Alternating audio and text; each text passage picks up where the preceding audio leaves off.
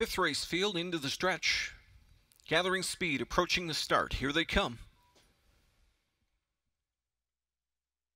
They're off and pacing, leaving speed from Vegas Dream in the 9 hole. Coming out with him is Speedling down the center. Then it's back to Baddest and Bestest, and from the rail pushing through Mr. Cesar. Back into 5th, Mohegan Blue Chip. To the rail 6th, Be Fast Eddie. Crossed over 7th, goes the favorite Blade Hanover. Then it's back inside to Archangel 3. In at the rail to race up with them 9th is Tango Star. Trailing 10th is Senior K.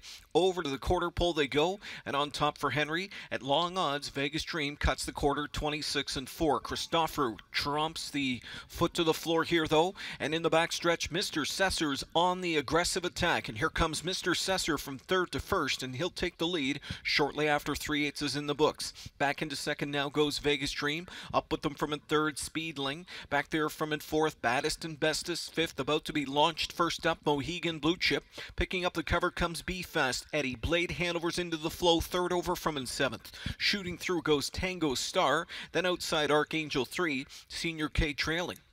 55 and 3 they've gone the opening half. Second quarter 28 and 4, and it's Mr. Cesar going into the final 3/8, feeling pressure first over now. As applying the heat comes Mohegan Blue Chip. Pocket riding 3rd, the quarter pole leader Vegas Dream.